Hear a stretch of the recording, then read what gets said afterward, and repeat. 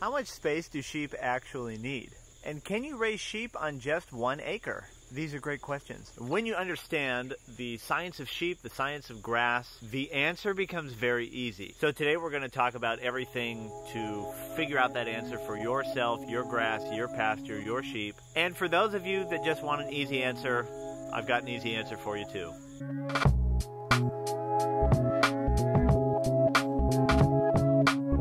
So it's natural to wonder how many sheep per acre can your land support? The answer to that question is really what leads a lot of people to go for sheep.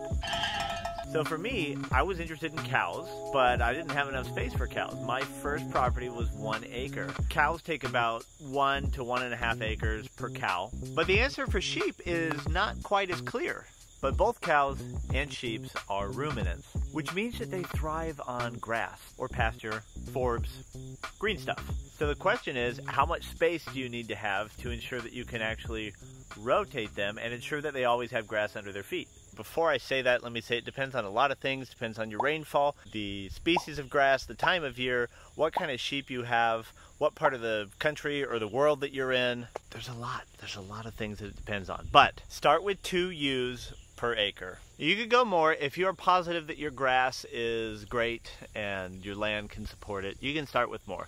But the safest, surefire bet, even if you have the most desolate, terrible pasture, 2 ewes per acre. I believe that any acreage through regenerative means can get up to 4 ewes or more per acre. And again, this is rotationally grazing them. So that means if you have 10 acres, see what your land can support and then work your way up.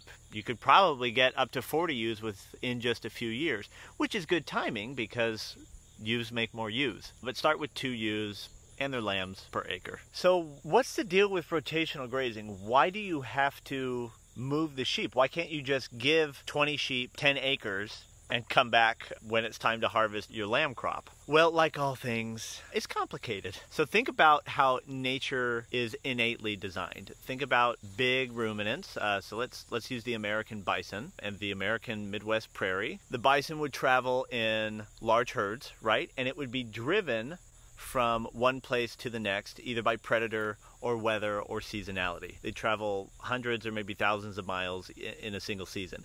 And they would travel in dense populations, completely graze down that area, and be forced to move to the next area.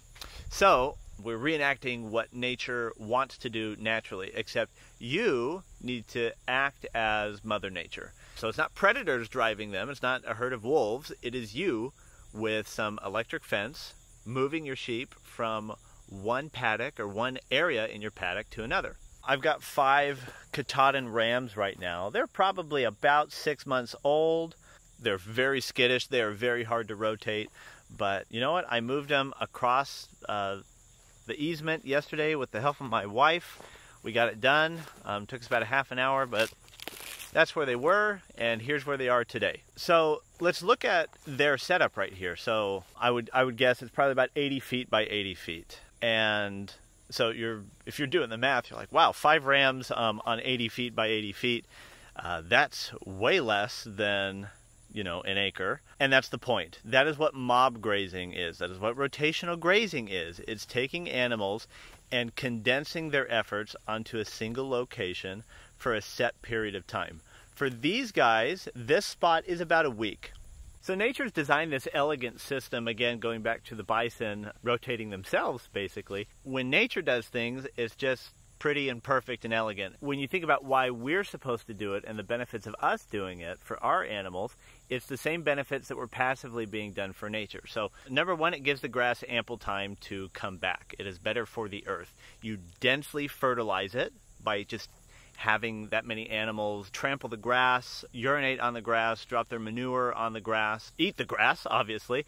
All that disturbance and fertilization drops the grass down to a very manageable growth zone. Just to give you an idea, this is where the sheep just were. So look at that grass, or rather, look at the lack of grass. This is what happens in a tight mob graze setup. The sheep eat the grass, and then you move them.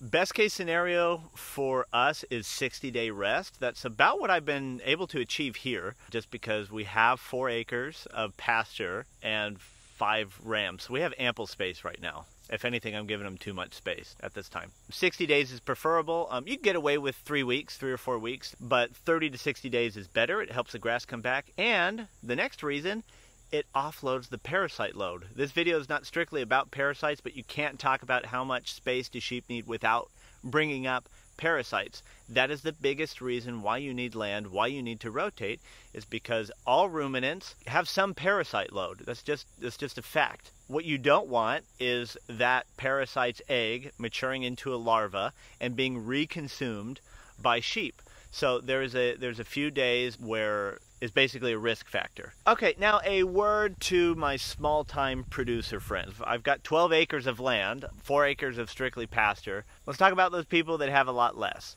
I mentioned before that I had 1 acre, and I wondered if I could raise sheep. Well, guess what? You can, and I absolutely did. You need to realize is that works in a certain climate. I'm in North Carolina now, very humid. Lots of rain, lots of heat, perfect parasite weather. In Utah, where I started my sheep journey, not a lot of rain, plenty of heat, which was not good for parasites, which actually makes it great weather for sheep. I did have to buy a lot of hay, and that's okay. If you just want hell or high water to raise sheep and just raise your own grass-fed lamb, more power to you. Do it.